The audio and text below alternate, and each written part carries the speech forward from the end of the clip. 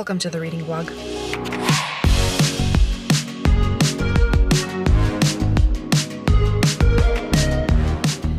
Good morning, it's Saturday. I have a lot of things to do today and I'm gonna take you along with me. First off, we gotta get groceries, so let's go.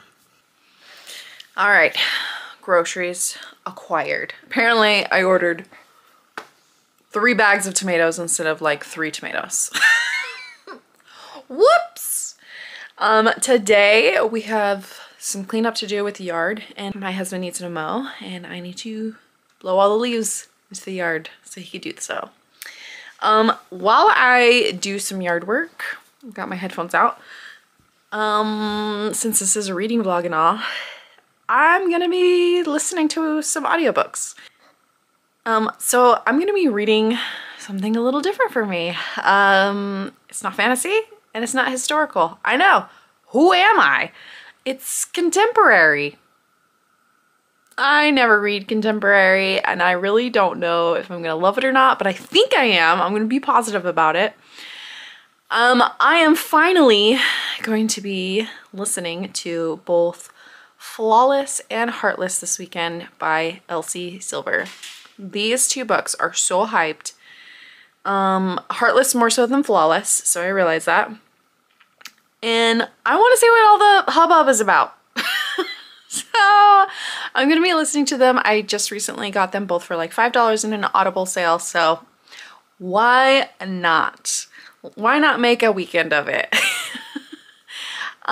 My question for these books is, will this put me into my cowboy era? Because everyone seems to be in one and maybe I want to join too. I don't know. I really don't know. Let's find out.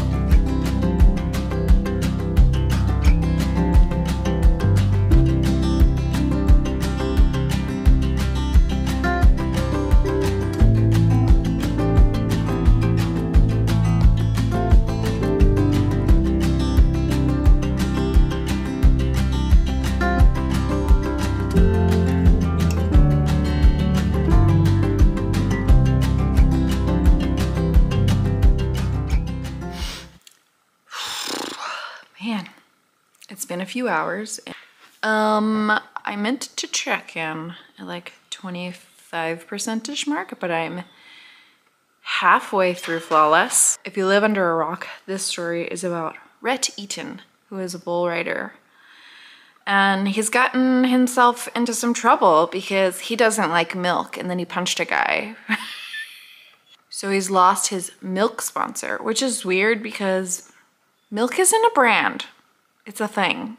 Something about that just like doesn't connect with me. Like I understand dairy, like the dairy industry might be upset about that. Like I totally understand that. But how can you lose your milk sponsorship? Like milk isn't a brand. Anyways, he's landed himself in hot water and Summer is the daughter of his agent. And she has been tasked with keeping him in line and turning around his bad boy persona so that way she can advance without seeming like it's nepotism. Anyways, they're getting to know each other. She's living on his family's ranch with all her other brothers and his father, who I love seeing the family. The family is really cool and I'm really liking the brothers. I don't know how I feel about Rhett right now. I do like his playful personality with her. Like he seems like almost like a, like, you know, very elementary school teasing type of relationship as of right now. And Summer is definitely holding her own. So I like that about her, but I don't know. I'm halfway through and things are starting to happen while they're both, well, she's resisting. They're clearly very attracted to each other. But she's wanting to remain professional. You know, she wants to get ahead in her career without seeming like she's slept her way through it. And I get that. I respect that. But he's making it very hard. Like, he's making it very hard for her. And I don't blame him. I mean, he's a sexy cowboy guy, I guess. Anyways, not loving it, not hating it. It's just okay so far. The audiobook. The narrators, love the male narrator. Not sure how I feel about the female narrator, only because her voice is more breathy. So sometimes I have to turn it way up to actually hear clearly. Like that, sometimes that bothers me with narrators, but I'm not hating it.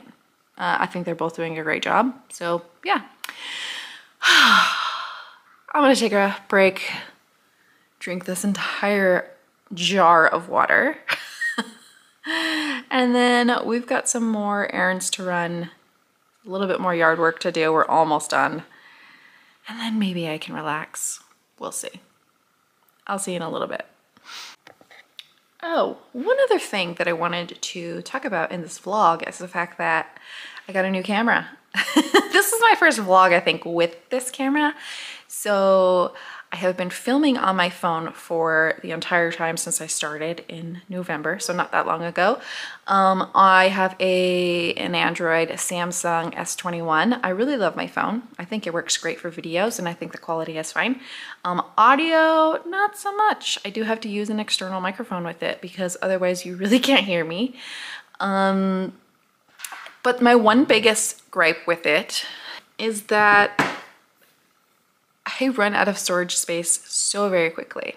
And when I do videos, I only get about 30 minutes of like filming time before it shuts off on me.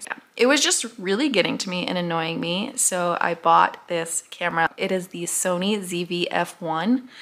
It's a vlogging camera. It's like the entry-level vlogging camera, which is a step up from a phone. And I really do think it is a step up from the phone. I really am enjoying filming with it. So why I got this camera is I wanted something that I could literally just press a button and go. I have a DSLR. It's very old. It's like a Canon Rebel T3, not even a T3i. It's not very good for video. It doesn't have a flip out screen. And I love that camera. I learned how to use it. I learned all the settings of it, but it becomes like big and cumbersome, and I wanted something a little bit more portable.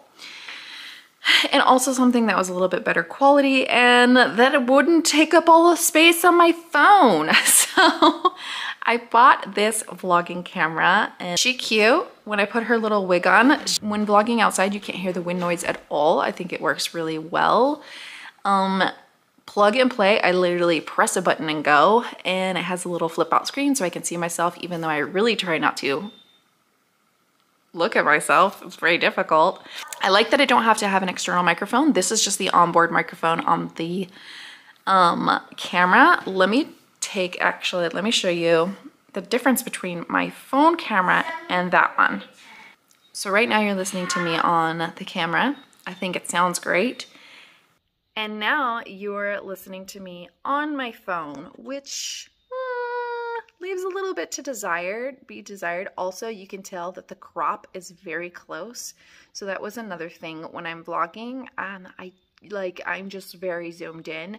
Whereas on this camera, I'm much wider profile. The lens is a fixed lens, so you can't adjust it.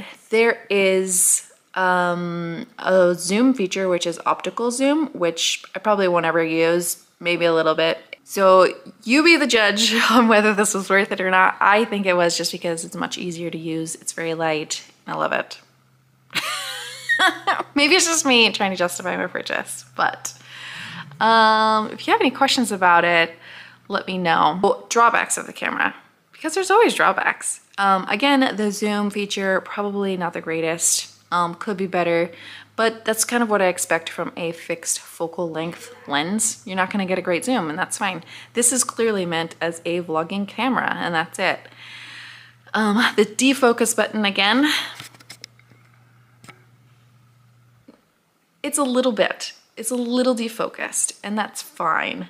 Probably when I'm out and about in a crowd with people much further back behind me, it might be more noticeable, but I would say it's nothing like it's not what's selling the camera.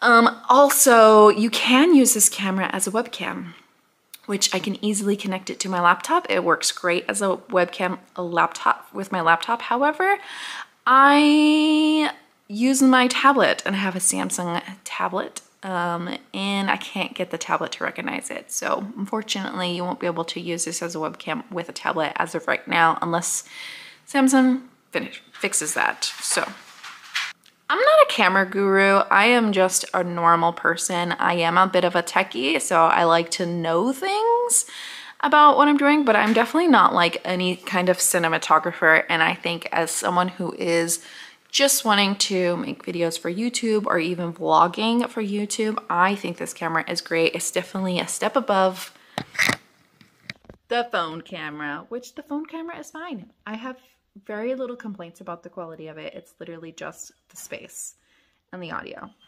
Space and audio, boo. All right, okay, bye.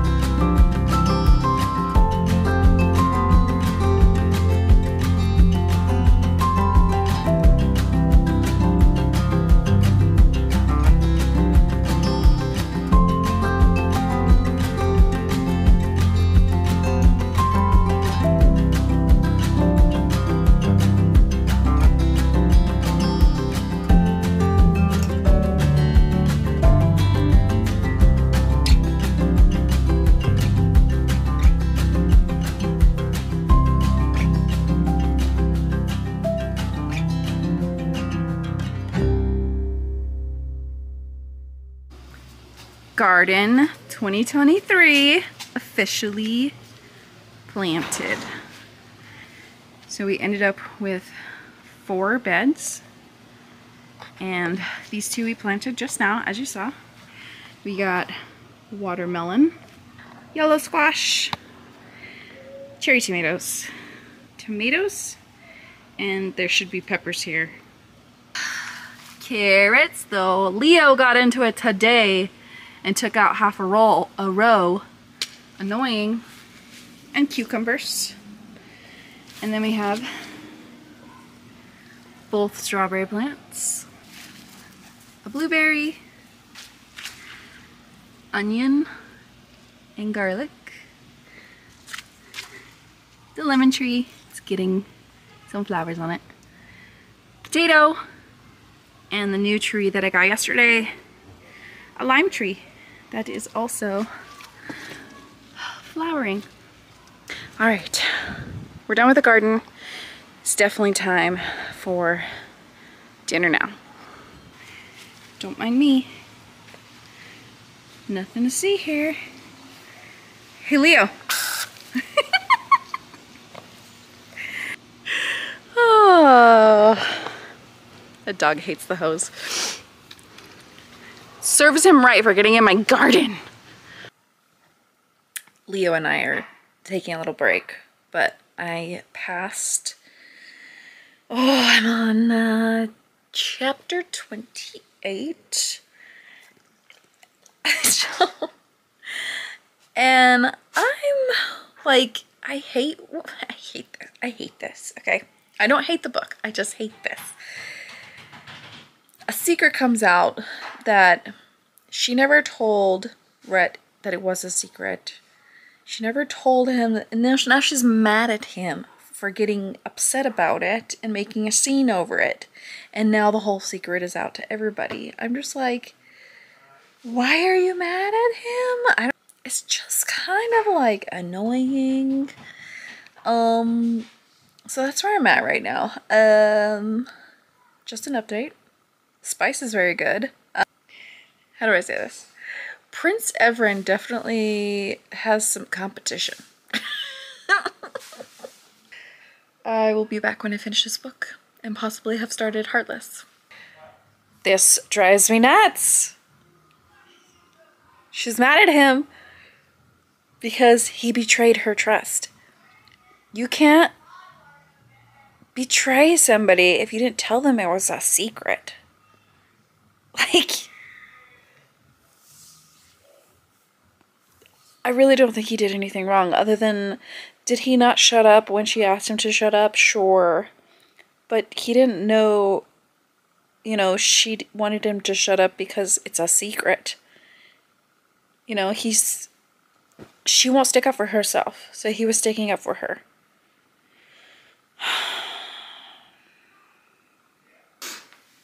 Okay, welcome to my bathroom. I need to get ready for bed, so let's just wrap up Flawless while I'm doing my thing. So, I think I'm gonna give Flawless 3 stars. I liked it. It was fine. It wasn't like a new favorite by any means. Let's go with this. What did I like about the book? I really liked the family aspect of it. I like all the brothers and the dad and the whole like ranch in Canada thing. And I liked Summer's dad. I liked the text messages that were doing, like in the beginning of the chapters and stuff that was happening. And I liked most of it. Most of the plot, I guess. What I didn't like about it, and I think this is also what makes it hard for me as a fantasy reader, it doesn't feel like there's very like big stakes going on. It feels very much like this guy is just winning his 3rd championship for whatever reason. Even though he doesn't need it, he's gonna risk his life for it anyways, which gets resolved in the end, it was just fine. But like, I don't know, I guess I just didn't get that portion of it. Also what I didn't like, the narrator for the female voice. The female voice is very breathy, which makes listening to an audiobook when you are doing things that are loud difficult. Like, I wouldn't listen to this in the car. I don't think I'd be able to hear it in the car. Definitely was difficult when I was mowing, like my husband was mowing the lawn and everything afterwards. So, what else did I not like? I didn't like the 3rd act breakup. It wasn't a breakup, but still, why she was mad at him. Annoying. Dumb, in my opinion. The whole thing with his sister, I think, was a little unnecessary. And yeah, I don't know. There was a lot of things that I didn't like about it. But overall, I think the book was fine. Like, I liked it. I finished it. I don't really have any strong feelings about it either way. So, have I entered my cowboy era after reading Flawless? Not quite. We are going to move on. I'm gonna listen to Heartless tonight before I fall asleep, just for a little bit. Apparently at 2 times speed it's only 5 hours, so I think we'll be able to knock this out quickly today and tomorrow. And yeah, I do have higher hopes for Heartless than I do with Flawless. I know I'm letting my expectations kind of, I think, get in the way of enjoying these books, but I also think it was just that I didn't have any strong feelings about it. So, not in my cowboy era yet, but maybe after the next one. Good morning. It's Sunday. I started Heartless last night and I'm on chapter 14. Almost halfway, I think. How many chapters are there? There are 36, same as the other one. Okay, Heartless. I'm loving this so much more than Flawless, I can't tell you. I think it's just the nature of what it is. Love a single dad, love it. Love Willa. I love a woman who just says exactly what's on her mind. I don't, like, she has no hesitation. Like, I love that. And I'm at the birthday party scene right now, and I can't tell you the amount of times I have wanted to hip chuck a kid into a pool because they were mean to my child. I love that she actually did that. And I actually really love Luke in this. I don't normally like kids in my romances, but this totally works. Totally works. Love the vibe they have going. Yes. And I just, Kate is great. Kate is great. Will is great. I don't know what else to say about it. I'm really liking this way more than the other one. I am going to get a little bit more ready, maybe cool down because I'm already sweating, and yeah, I'll check in again when I'm a little bit further into this book. Okay, I know I said I would be back later, but I love a caretaking man. I love a caretaking scene. This is, I know I married a caretaker, so I'm really biased about this, but like, I just freaking, it's so hot. It's so hot. If any man is wondering how to get a woman, be a caretaker, okay? Like, just take care of them in a kind way. Like, get them the things they need without them having to ask for it. That's all. I also want to know, how annoying is it? My husband also does this. We will all get sick in this house and he will not. He never gets sick. Never gets sick. Apparently Cade never gets sick either. It's annoying, but also thank God. Because the non-sick one gets to take care of all the sick ones. I love this. I love this a lot. Okay, but at a kid's birthday party though? The yard humor in this, I literally chuckle every single time.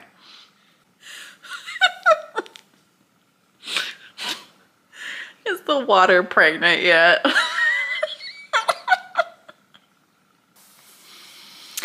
Okay, I just finished Heartless. It's definitely a 5-star. It was definitely a 5-star. Y'all are right. Y'all are right. It is just so lovely in every way. I absolutely adore Cade and Willa. I absolutely adore Luke. I absolutely adore everyone in this book. Like, I have no complaints about it. So with that being said, have I entered my cowboy era after reading Heartless?